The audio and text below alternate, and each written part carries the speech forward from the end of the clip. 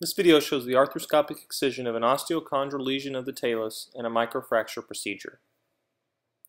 We start in the ankle joint with the arthroscope. Here the tibia is above, the talus is below, and the fibula is to the right. Here we see a bubble in the cartilage of the talus, and as I insert a probe, you can see how loose this cartilage is. I begin with a motorized shaver and removing all the loose cartilage from the talus osteochondral lesion. As I continue to work, you can see the full extent of the lesion.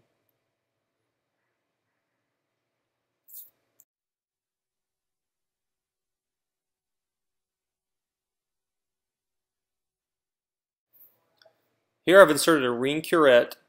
This will allow me to create a sharp border which will improve the healing rate of the microfracture procedure. At this point we're ready for the microfracture. This is an awl which is inserted into the defect to a depth just below the subchondral bone. This will stimulate new blood vessel formation and new cartilage formation in the defect. The awl is inserted in a uniform manner, peripherally and centrally.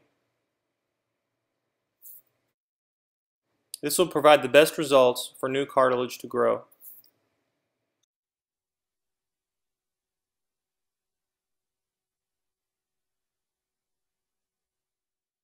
Here's a final look at the repair. There's a nice clean edge and healthy bleeding bone which has an excellent prognosis for healing.